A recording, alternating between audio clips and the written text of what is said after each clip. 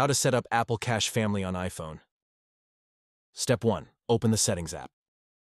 Step 2. Tap your name in the banner at the top, then tap Family Sharing. Step 3.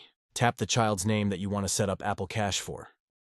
Step 4. Tap Set up Apple Cash. Step 5. Tap Continue. Then follow the instructions on screen. You may need to verify your identity. Step 6. Tap Done to initiate card activation. Step 7. You'll see Pending next to your child's name.